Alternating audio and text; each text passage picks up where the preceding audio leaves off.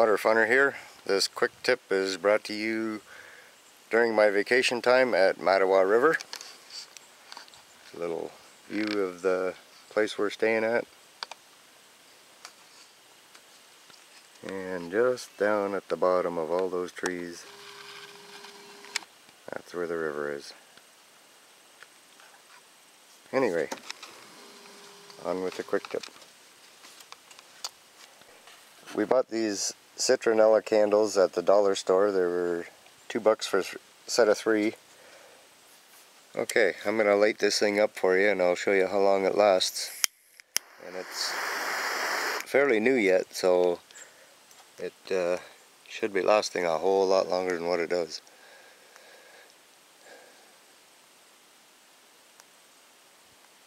You can see the wick is pretty much burnt away on that thing already. It's got no wick left.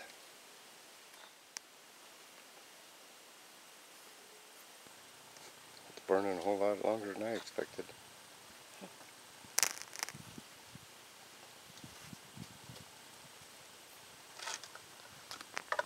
Now it's burning.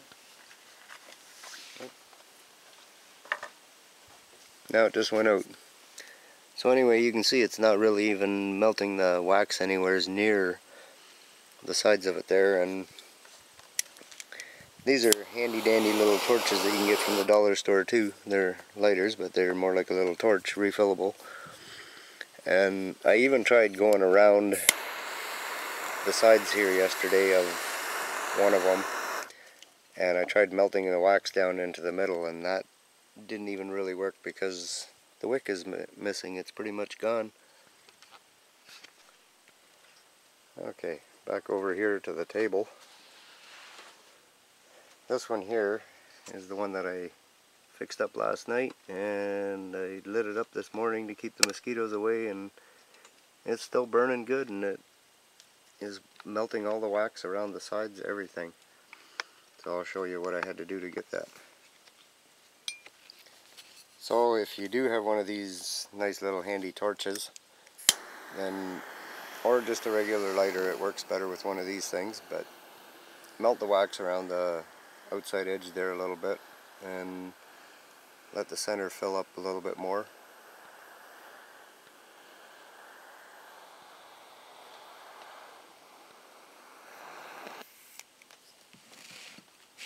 And as long as you got some down in the center, that's all that really matters. And just a regular piece of paper towel. Got a strip here about maybe 3/4 of an inch wide, something like that. Okay, I'm going to take this and I'm going to fold it in half this way,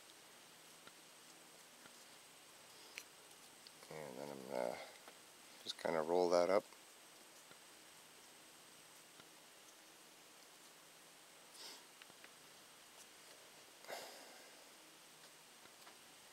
There, make yourself a nice tight little wrap right there. And my wax is all solid here again, so I'm going to melt it down a little bit more.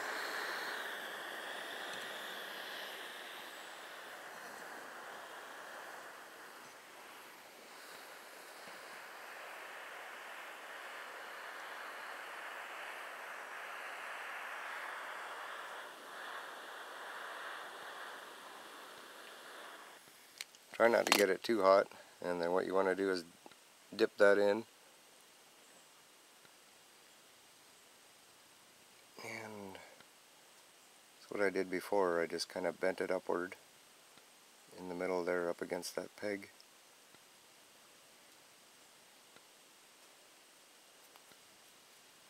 And I let the flame do the rest.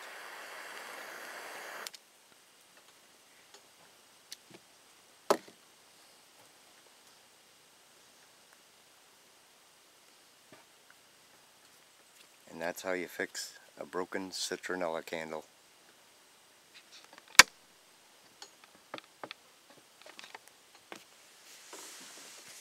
Thanks for watching, and now it's back to my vacation again. Okay, I was just finishing up my puzzle there, and this is about 5 minutes later. Thing is still burning, and got some peanuts there just waiting for the chipmunks or the crows to come and get them again.